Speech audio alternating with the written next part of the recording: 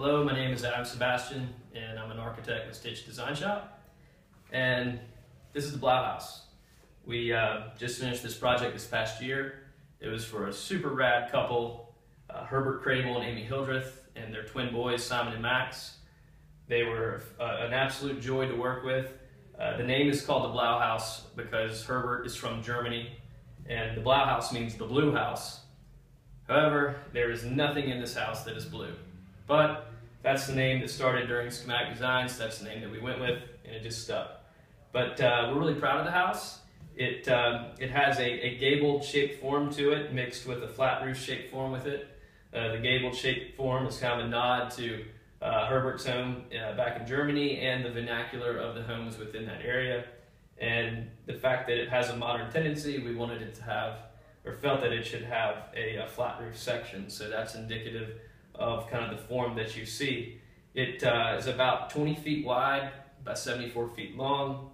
It is flanked on the perimeter by 2x8 walls, and it actually features geothermal heating and cooling.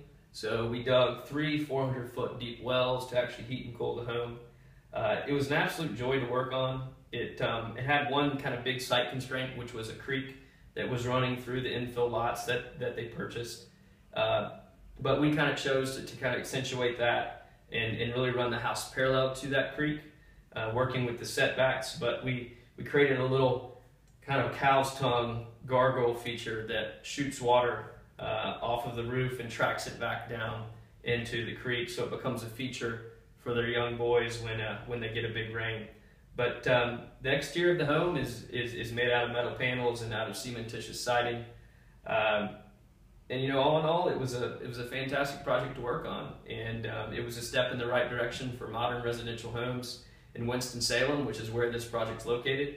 There aren't many modern homes in Winston-Salem, much less the Triad. We're not like Raleigh, Charlotte, Chapel Hill, Durham.